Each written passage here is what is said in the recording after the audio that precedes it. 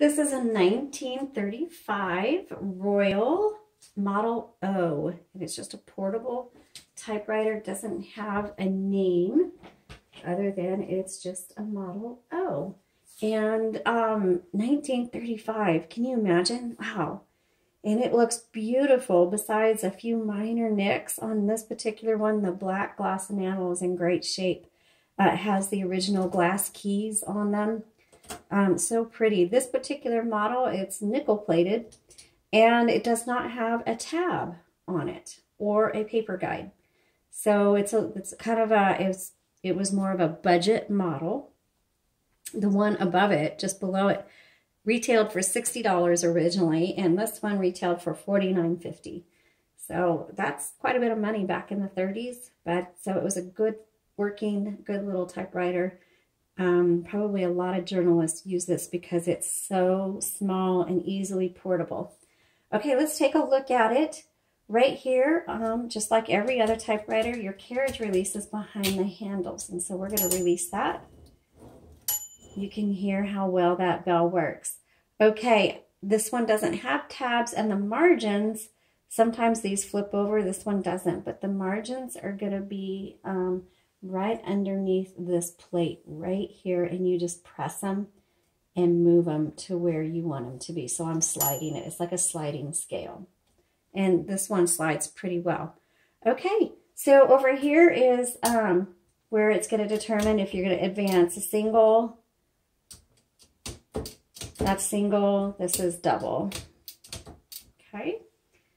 And this is going to be your paper release, most likely, right there.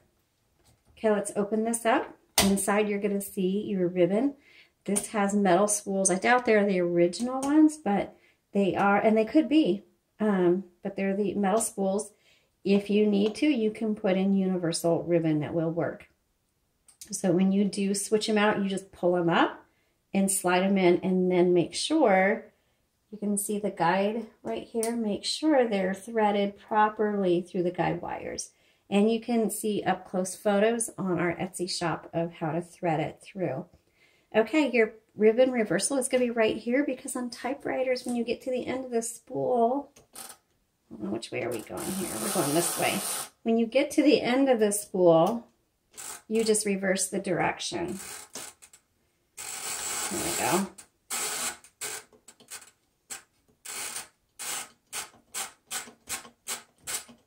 There you go. So you reverse the direction because you want to keep using up the ink on your ribbon. So when you get to the end, some typewriters will kind of just lock up. Others, they won't lock up, but your font's going to start getting faint. That means your ribbon has stopped and you're now pulling tension on it. So you'll start to punch a hole into your ribbon. You don't want that to happen. So as soon as either the typewriter locks up or the font gets faint, you need to stop and reverse the direction of your ribbon.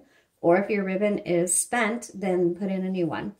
Okay, so, and then right here is where you change the color of your ribbon. Touch control is right here, and this just determines how hard, there you go, you want your type bars to strike your paper. All right, let's go ahead and practice typing on it. So the paper, because this is a very small typewriter, the paper is barely going to fit on there. That's probably why you don't need a paper guide, because there's just really one way to roll it in here. Okay, we'll put the bar down. Okay, let's go ahead and type in again. No number 1, because they just didn't use the number 1, they used the lowercase l.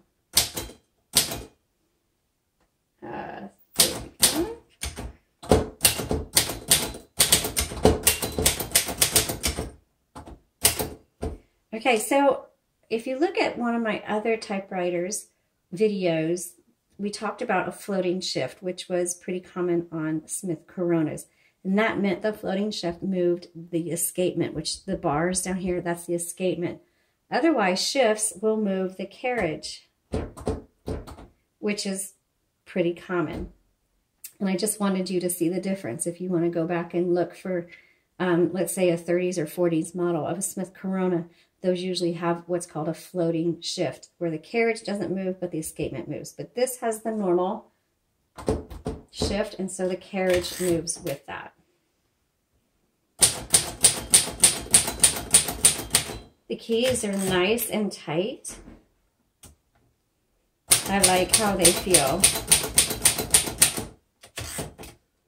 This is going to be really good for writing cards or letters,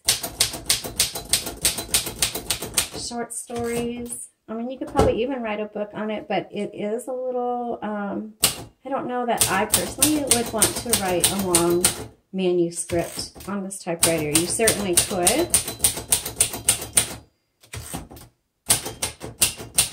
It's just going to take you a little bit longer. And it will on any other typewriter. So the shift, there we go. I was pushing the shift lock the wrong way. The shift lock goes back, not forward.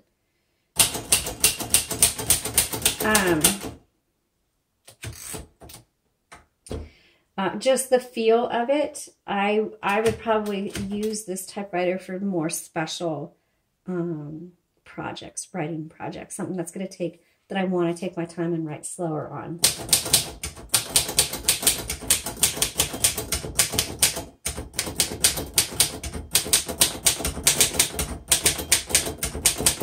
Oh, but this does type nice. Okay, shift lock, and this is on many of the shift locks. When you press forward, it locks it, but not this one. You push down and back. Okay, so that's why I'm having trouble with that, because I was not pushing it back.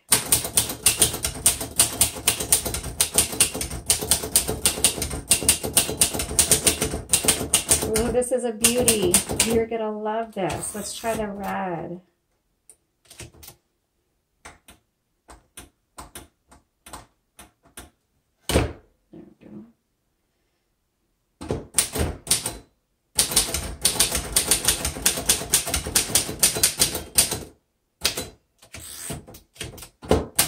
This is a lovely typewriter. Oh, mistake. You don't hit two at once. Typewriter.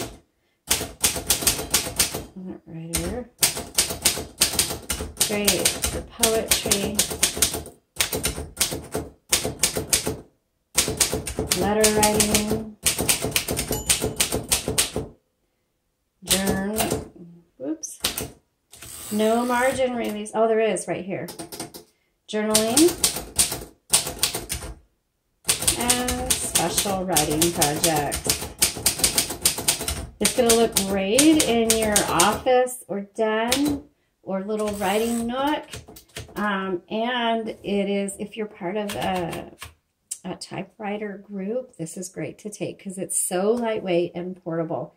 All right, you're going to love this. It's so cute and it works great. All right, I hope you like this video. Have a great day. Bye.